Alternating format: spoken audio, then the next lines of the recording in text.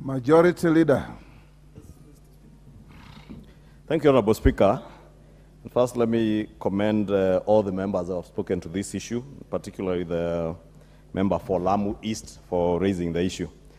Honorable Speaker, I could not agree more with the sentiments of most of the members who have spoken,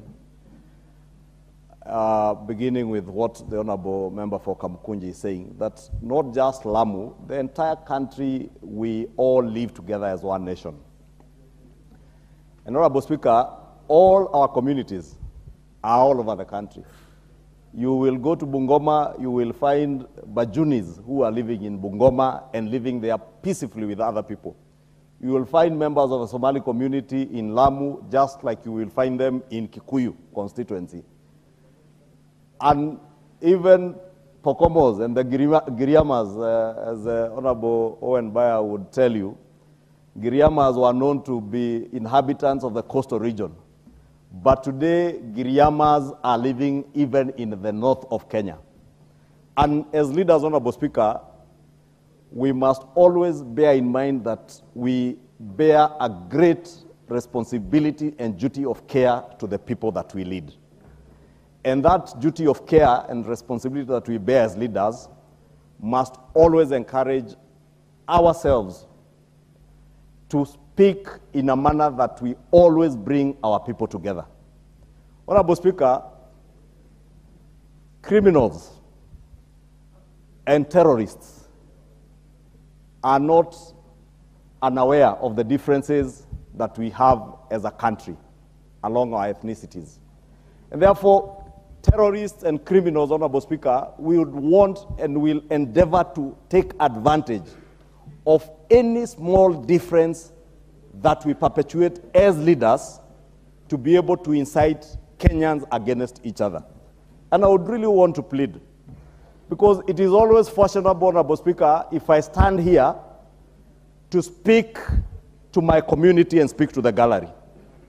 And especially if you come from a large community like mine, Honorable Speaker, there is always a temptation to speak to the gallery and what will excite the people, and especially our voters.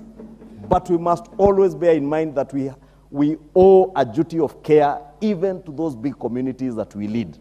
And however small or big a community is in this country, we all have been put in this country by the Almighty God to live peaceably together. And we must desist from using words or issuing statements that may look populist in nature, but may end up inciting communities against each other, Honorable Speaker. And Honorable Speaker, the CS yesterday, the CS in charge of internal security, in fact, released a whole list of terrorists, criminals, who are terrorizing people in Lamu.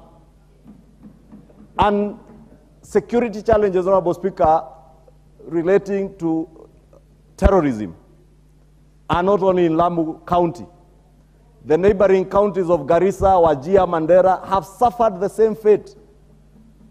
And we cannot say that there is a particular community being targeted in Lamu, but they are not being targeted in Mandera or in Garissa for that matter.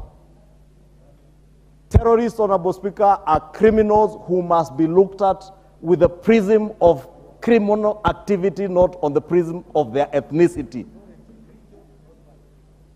And not where they come from, Honorable Speaker, not even their religion. Because I have seen, Honorable Speaker, in Lamu and in northern Kenya, many Muslims suffer under the hands of terrorism. Therefore, Honorable Speaker, I just want to plead for restraint, especially amongst us as a political leadership.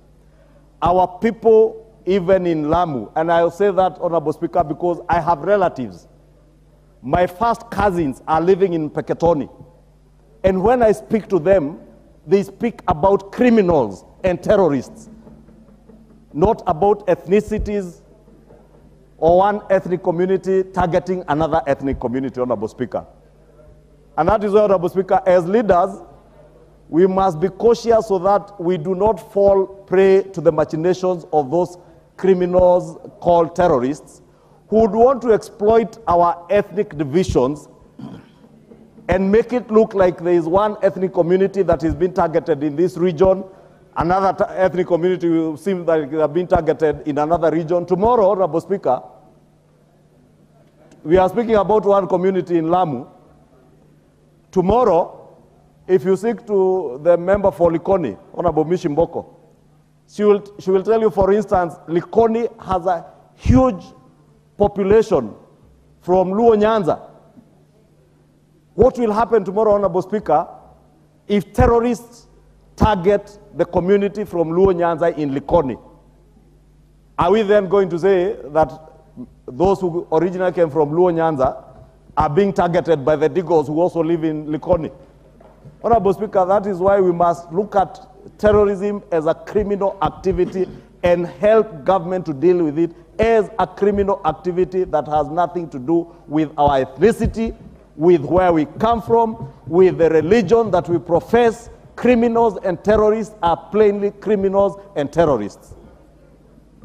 Honorable Speaker, I know we would be tempted, because I saw the other day the member for Mombasa County express solidarity, even at the global front, with whatever is happening in the Middle East. Honorable Speaker. And all these temptations are there, but I would really plead with us, even at the global stage, to call for restraint and call for the peaceful coexistence of people from all races, all religions, so that we live peaceably together, Honorable Speaker. And I would really want to plead with the people of Lamu. I would really want to plead with the people of Lamu, Honorable Speaker, because the CES has already released a list and even offered cash reward. And that tells you the commitment by the Ministry of Interior to deal with this problem in Lamu and in the northern parts of Kenya. Those who may be harboring criminals, those who may have knowledge of where these criminals are hiding, whether it's in the Mbodi forest or on the frontier districts of our country bordering Somalia, please let us volunteer to avail information to our security agencies to be able to deal with this problem of terrorists and criminality. But in conclusion, Honorable Speaker, I plead with all of us,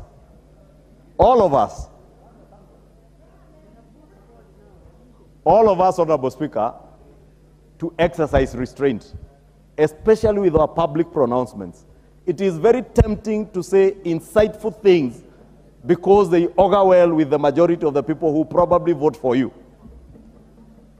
But what augurs with, or what will be very good for the public gallery, tomorrow may be very dangerous even to your own family and to yourself, and therefore we must always exercise restraint as leaders, because, Honorable Speaker, as I say, those who are given more is demanded from them. And because we have been given that honored responsibility of being members of parliament, being leaders in our country, let us know that God has given us a higher responsibility to exercise restraint with what we say, how we engage even with members of our own communities and those also who are not from our communities. And with that, Honorable Speaker, I would really beg that we allow the Ministry of Interior to deal with criminals as criminals, to deal with terrorists as terrorists, irrespective of who those terrorists are.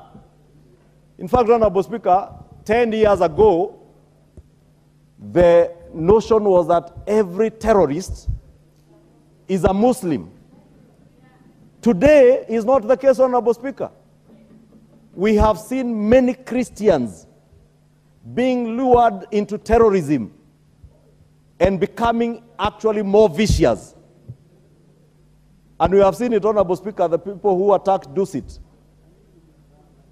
You saw some of them were said to have been harbored in my own county in Kiambu, in Ruaka, in Kiamba constituency.